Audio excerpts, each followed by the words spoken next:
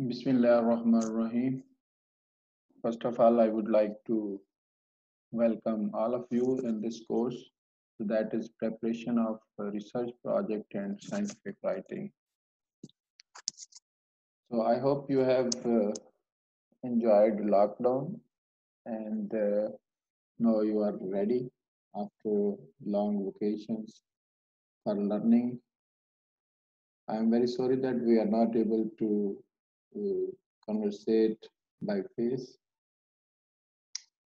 but I think the technology is much improved that we can discuss the content online. Uh, this is the first lecture, and I will only elaborate that what are the objectives of this course, why we have planned this course, what were the reasons, and what should be your target when you are in this course. The goals of this course is just to strengthen the skills of development of research ideas, so which is very important in the sense that if you are going after this undergraduate to postgraduate courses or degree program, so which are research program, so you will be able to develop a good research idea if you have a good learning from this course.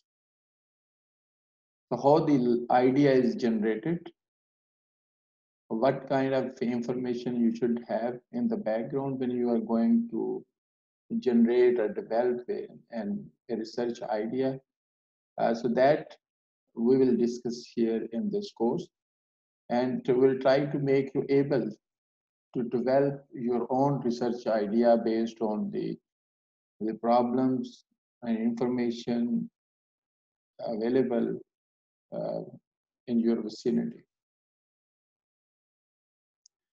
Uh, then the next objective or goal of this project is to write a proposal to mobilize the resources in agriculture research.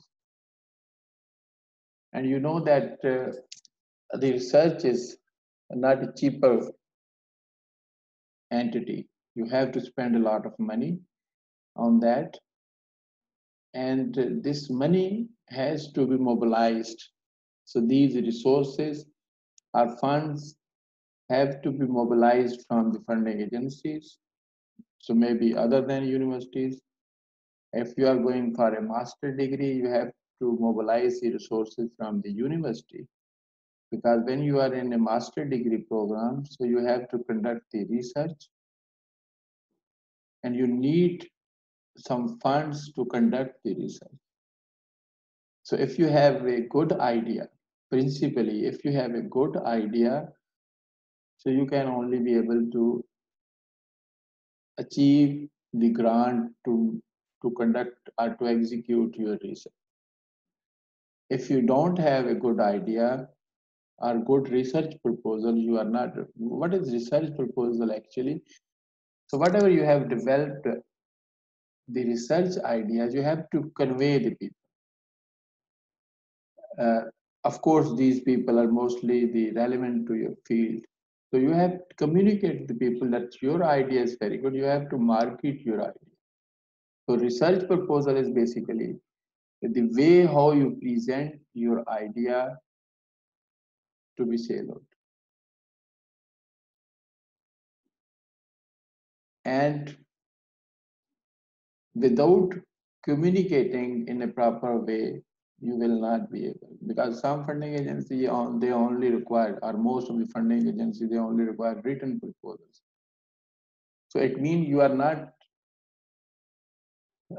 in person. So your writing should be so elaborative and comprehensive that you are making the other people, the readers, understand that what is your great ideas and what will be the benefit of that, and do you have a capability to do that. So otherwise, if you have a very good idea and you are able to convince that this research should be done, So this is your idea, and you have convinced the funding agencies, but you don't have capability. Your team is not as sufficient to conduct that research. So in that case, you will also be failed. So it means the writing should be so elaborative and communicative that the people, they understand that what you mean and what are your capabilities, because you have to present your capabilities as well, that you are able to do that. And the third is effective scientific writing. So this is the proposal writing and in journal scientific writing. So you have research papers for journals, you have books, and you have edited book, authored book, and there are different other kinds of scientific publications, which generally we have in our scientific career. So these are the three main goals of this course. If you or if we go to precise what are the objectives, to provide with knowledge and skills to be able to conceive projects and write them up in a way that will be convince donors to fund. So goals are generally, so they are broader, and the objective, they are very concise. So you can say that the target is to develop research ideas, to develop proposals. But when we say objective, so it means that we have to provide the knowledge that how that will be executed, what we have uh, discussed in the previous slides.